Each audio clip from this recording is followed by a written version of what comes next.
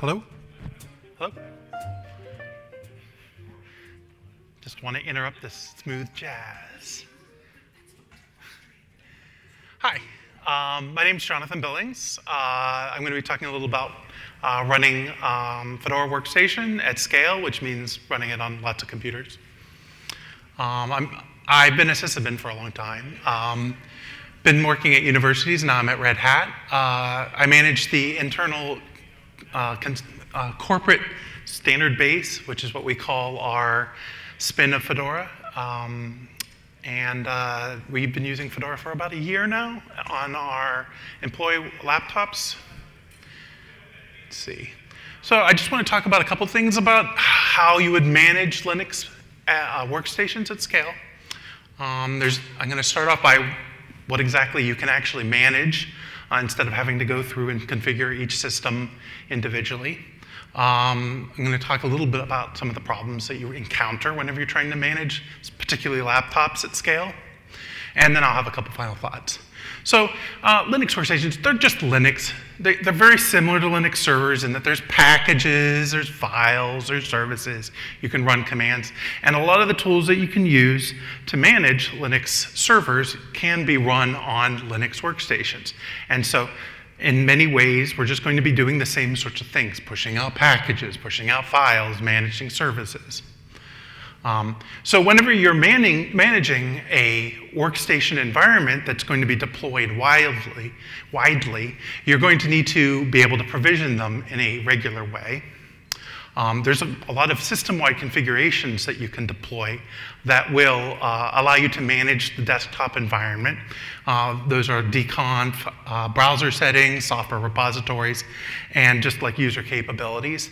I'm going to go through a lot of these things in my slides, and I might have some examples in here in my slides that will be like JSON files. I just have those as an example. I don't expect people to read them, and my slides will be available later if you want to look at them closer.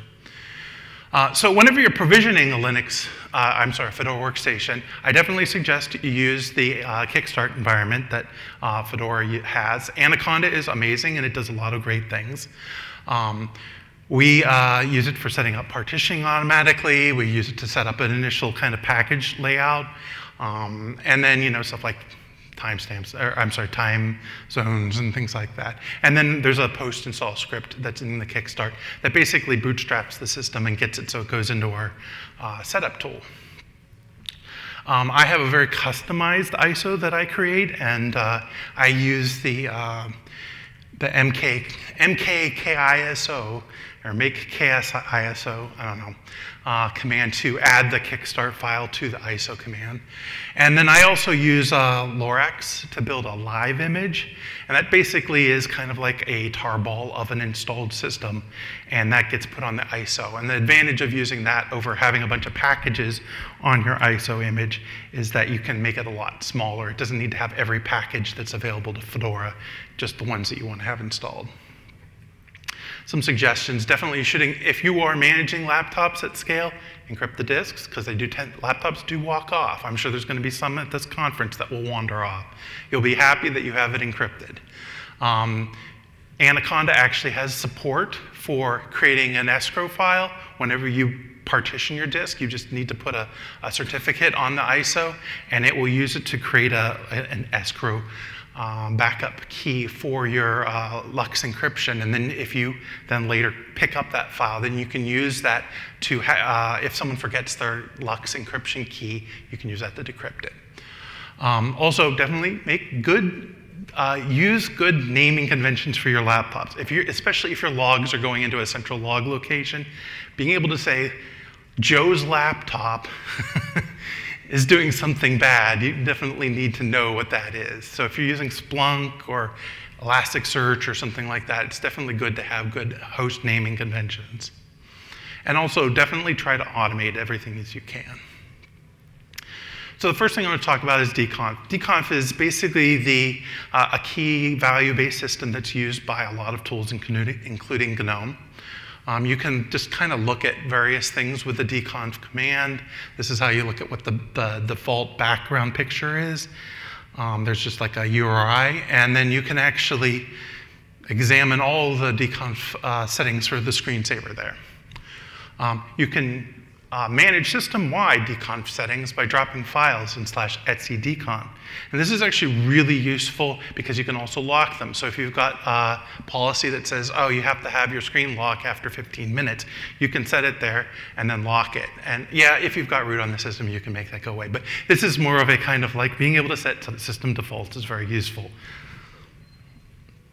Also, the GNOME Display Manager, it takes advantage of dconf. So you can do things like set a background or make the little icon in the bottom be something special, or you know, if you're managing like I am a corporate desktop image, you can make it so there's like a little warning text on the screen that says, you know, this should only be used by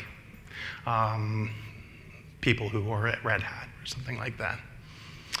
Firefox. Firefox, you can do a lot of site-wide configurations for Firefox. It has a directory that you can drop files into. I believe they are JavaScript files. And you can set things like the default home page. You know, there's a million different settings on there. I use it in setting default spell checkers, proxies, network settings, something like that. Separate from the default preferences, you can also, there's a policy language, which of course is not, it's JSON, and it lets you do things like set default settings in Firefox, which is different somehow than the default preferences. Don't get me started. There's a lot of different things that you can do with it. But one of the things there, like I have the displays bookmarks, but more importantly, you can do stuff like deploy default Firefox extensions. For example, if you want to have it so it automatically installs uBlock, it will do it for you. In addition, you can customize those browser's extensions. For example, I mentioned uBlock Origin. It has its own special policy that you can then include in the policy for your Firefox. So you can even point it at different filters and things like that. And a lot of extensions have these settings, and they're really poorly documented. I'll just tell you that much. uBlock is really good. Their website actually describes how to do all these things. So go to the website. There's even a policy file checker that you can paste your policy into, and it'll tell you whether it's valid or not.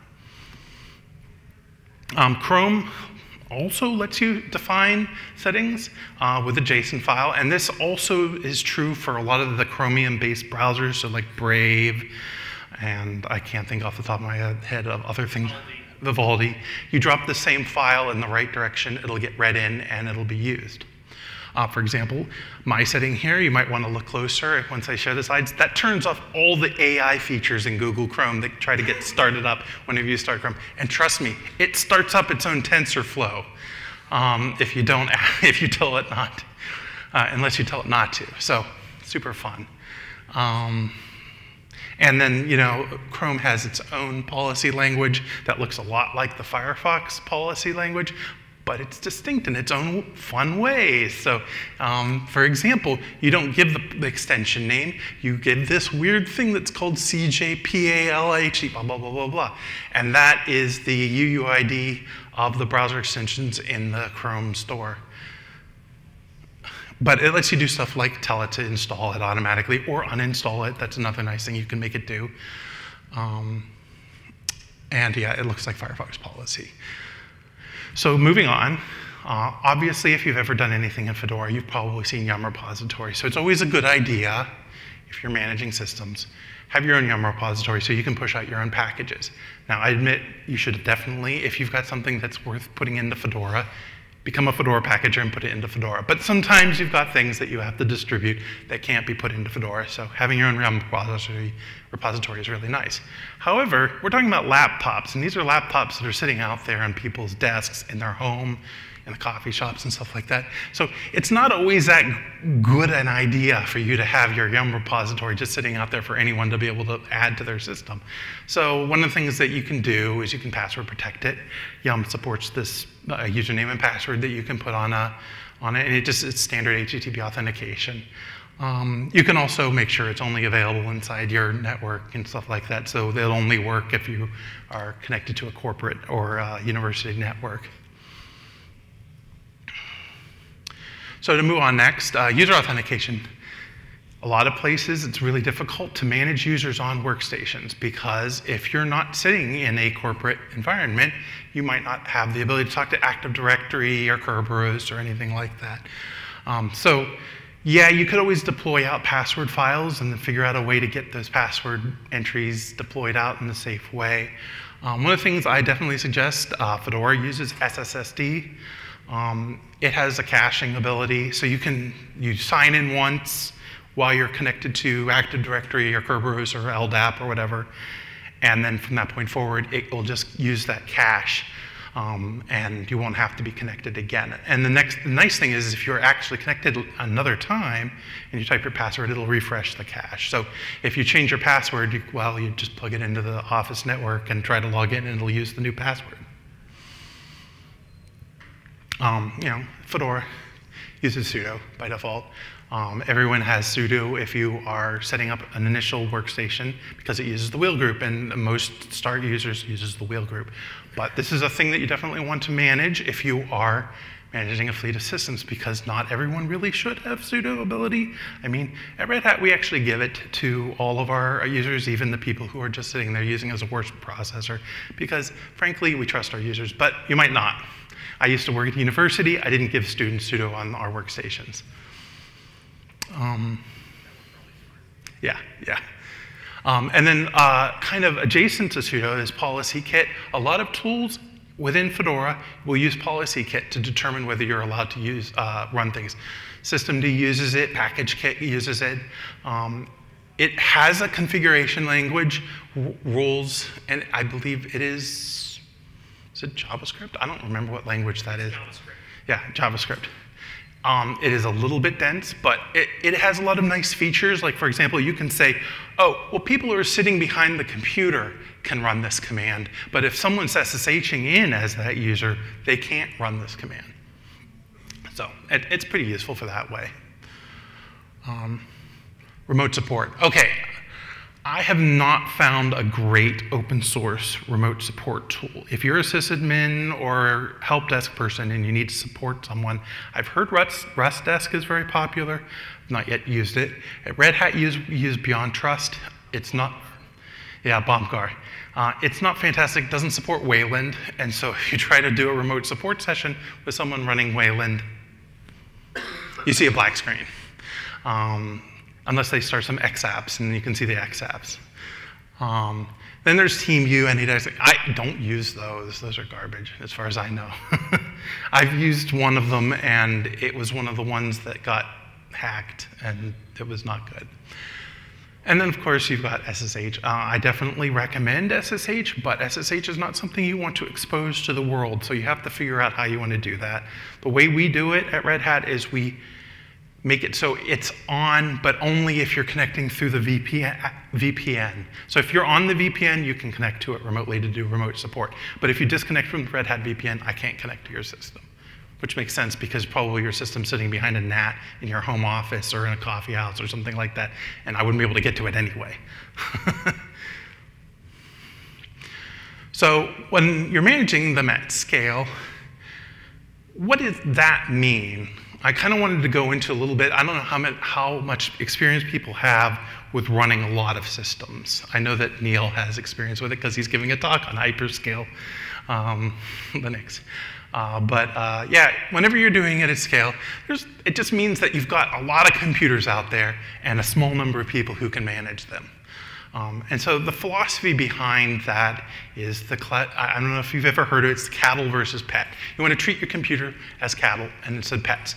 I mean, if you've got a dog, you're not going to want to replace it because something's wrong with your dog. You want to make sure the dog is happy and safe and healthy. But whenever you've got like if you've got 100 cows out there and one of them is sick, it's probably time to slaughter the cow and replace it. And that's kind of how you treat your computers. It's like, if there's a problem, just wipe it and reload it.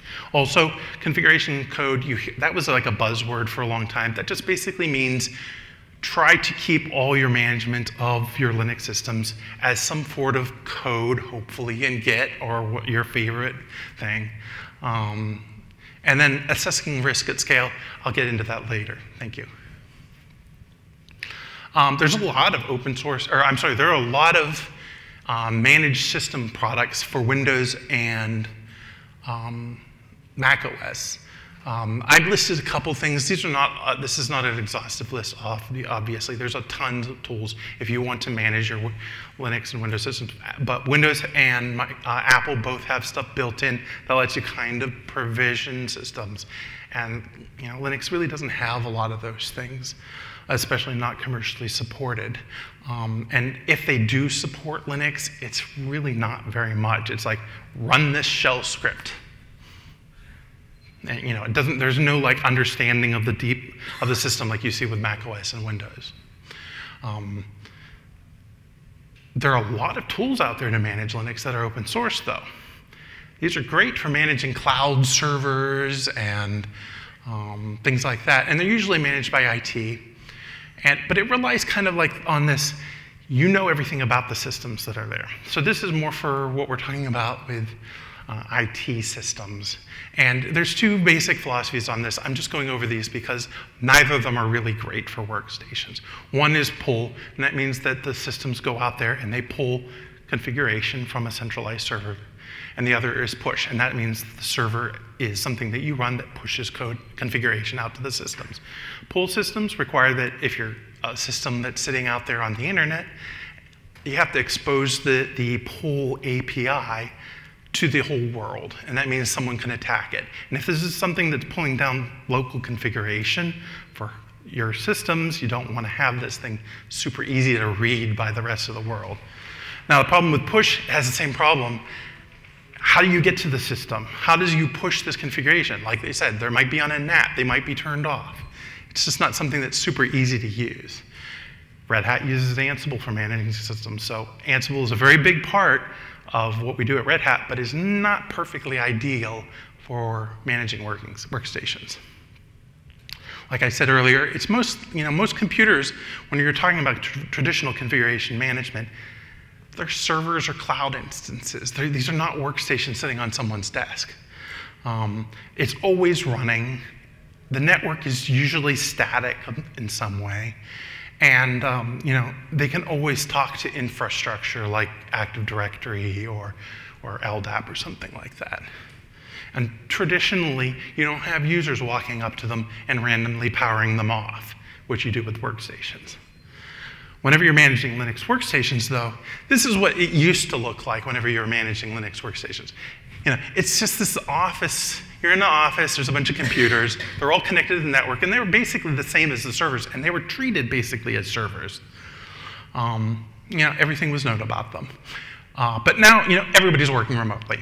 Especially with the pandemic, we saw a massive surge of people who've been working from home. And honestly, I'm a work from home employee, I know exactly what it's like, and I don't really want to go back into the office. So this is something that needs to be solved. There's a lot of questions. How do you manage these systems? How do you track them? Can you even trust the network? We don't know the network anymore. As I said, people are on a NAT. There's weird hours that people are up. And then, laptops, they move around. They might be in your home. My laptop's now sitting on this podium. It's stuff like that. So, actually, this is a duplicate slide, but some of the other problems is they reboot. People like to tinker on systems and disable your management configuration. People plug in weird stuff, or they buy a new Lenovo that doesn't have supported hardware. They get frequent firmware updates that might break their system. Don't see that as often with servers, but you did definitely see it with this. So the way we solved it here at Red Hat is I use Ansible. Ansible is a really amazing thing to be able to manage systems. But remember, I just said how Ansible doesn't work with the push. You can't really push to them. Well, what we decided is it was easier to just package up all the Ansible stuff and deploy it as a package.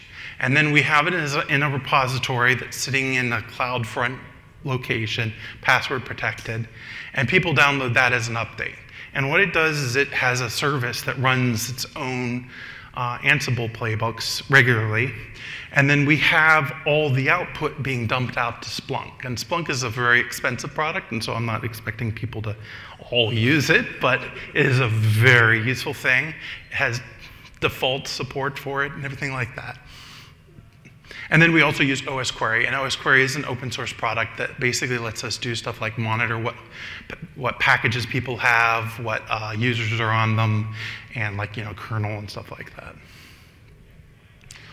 So some final thoughts. Yeah, Linux desktop management is still kind of piecemeal. There's a lot of different pieces out there. It just doesn't necessarily work as great, but I think that it's getting really good right now.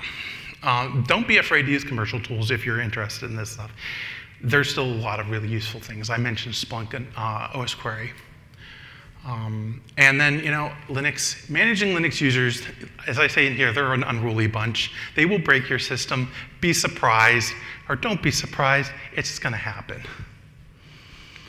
And to finish it off, there's a couple things I'd love to be able to try. I mentioned head scale and tail scale. I feel like a lot of this would be solved by a mesh if we could figure out a good way to do it and assign IPs out to general users. It's just not quite there yet. I've talked to Mark about this. I would love to be able to have it so someone could boot into their BIOS and deploy their system right from the BIOS. And that's something the cloud deploy should be able to do, but it doesn't. And then I would love I've been watching this stuff about bootc and OS tree-based stuff. I think this is the future of workstations in the enterprise environment because there's so much less overhead in managing them. And then I'd also like to be able to take advantage of OpenQA. Fedora has it, it's really useful. So, why don't we do, there's a lot of people, so you pick. There's a break after this, so you can just come to me and ask questions afterwards, too. Okay, so 1, 2, 3. With your systems, do you manage the configuration of UEFI and BIOS and firmware? Not entirely. We check to make sure stuff like secure boot is enabled. But the UUID stuff with getting everything right is difficult. So no, we trust that Fedora does it the right way. Yep, okay. So you talked about the private the remote assistance tools, and there aren't really any the open source stuff. And look at the commercial ones. RustDesk is actually open source. It's an open source commercial solution. But on the list of those, like RustDesk and TeamViewer, they support Wayland nowadays. There are a couple of others. And of course, both GNOME and KDE now have integrated remote assistance solutions for their environments. So those are also options.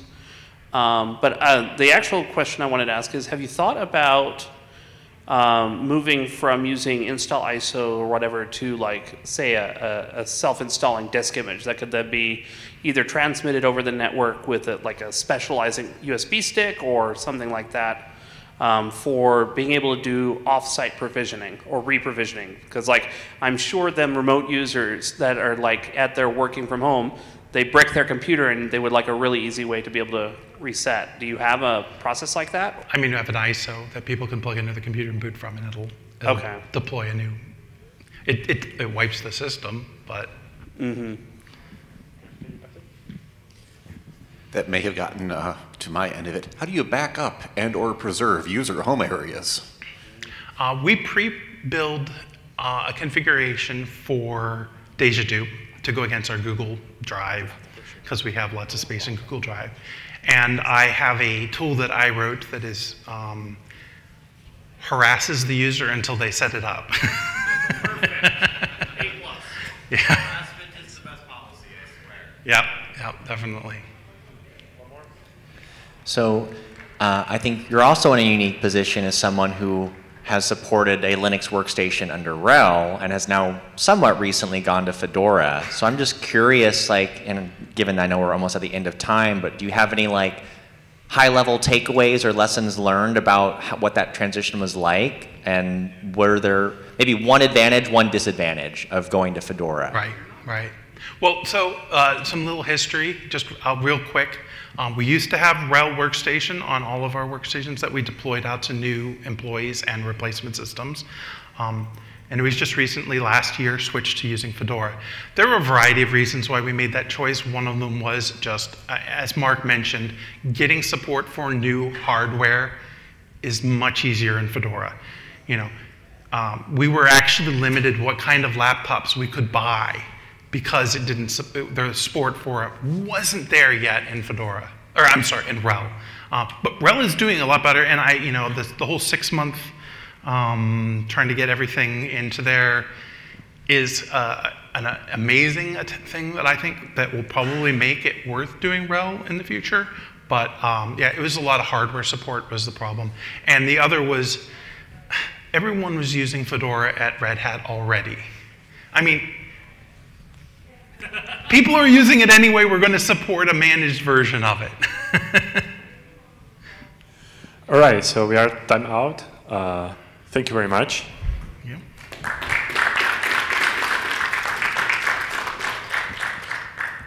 And now we are going to have a refreshment break for 30 minutes, and then we are going to be back at 4. Thank you.